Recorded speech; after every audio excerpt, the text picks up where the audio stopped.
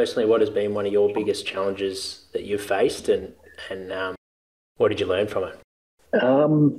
I think in all honesty, probably the move to the UK was a big one, with a young family and wife and the unknown, going into what is a traditionally fairly volatile sort of industry. And again, coming from outside of the sport, I think it's probably the hardest but best thing I've ever done in a professional sense. A lot of sort of sink or swim moments, and I think that's probably been one of the greatest, I suppose, challenges, but equally one of the most rewarding as well.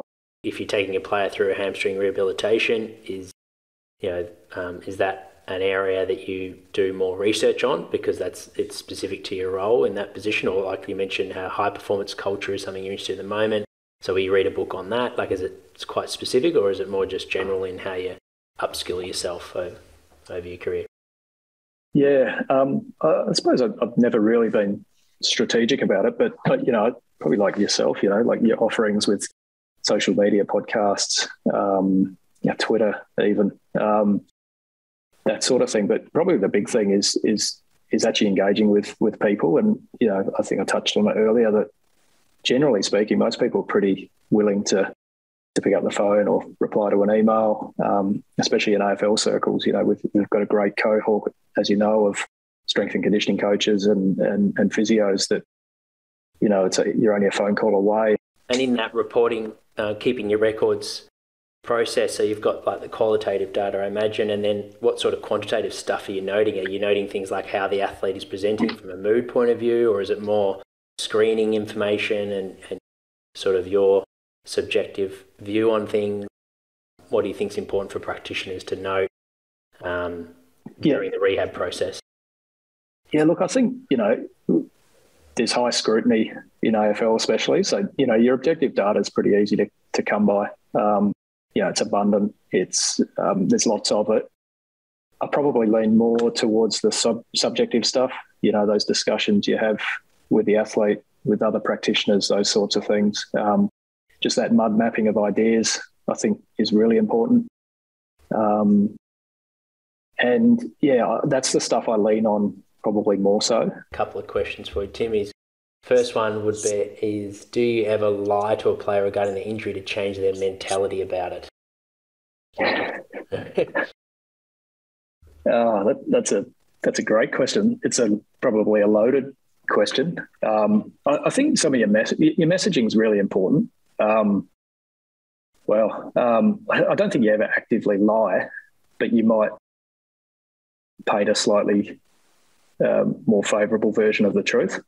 And I suppose at the end of the day, like if your intention is good and you're genuinely trying to do the best thing for the athlete, look, it may be you're sort of hosing down some anxieties or some fear avoidance behaviours, or even just a player's mindset. If you're trying to just nudge that, then I think you can craft versions of the truth. But I don't think you would ever blatantly lie to the athlete. He's written another question. How often do players stick to the recovery plan 100%? It may be potentially rehab plan 100%, I imagine. Yeah, how often do players stick to the rehabilitation plan? It's a tricky one to answer. I suppose the main thing is it's never set in stone. I think whenever you map out a rehab plan, you always have a sort of asterisk as to your best case, worst case, and most realistic case scenario.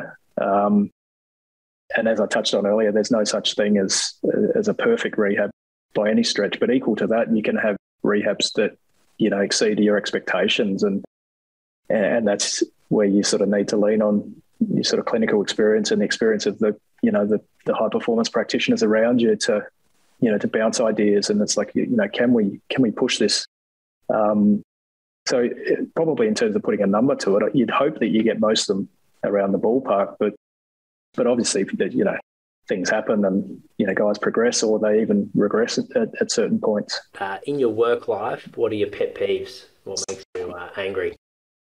There's a couple of things. I think the first thing is I'm not saying this because it's an issue at any point, but one of the things I struggle with is people who aren't willing to engage with each other in that sort of high performance medical space. They're not willing to embrace the transparency aspect of the business. So that's something that kind of annoys me. I don't like turf wars. I don't like, this sort of people working in silos. That frustrates me at a professional level. And then communication, I think, is pretty, again, it's so cliche, but it's pretty important. And people who don't or refuse to communicate sort of drive me a bit mad at various points.